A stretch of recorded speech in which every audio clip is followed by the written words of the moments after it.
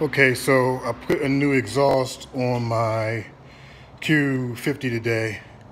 I got the old tailpipes right here, the I guess they call them Axle backs, and I got the aftermarket catalytic converters there too.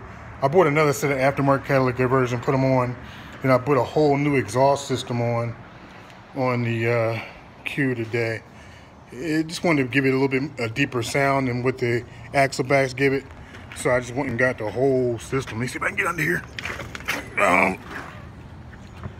Yeah, got the whole system put on today, from catalytic converters all the way back to the tip. So there's a whole new exhaust system under there. I don't know if you can really see it. I had another video, but it got erased, so I don't have a way to show it again.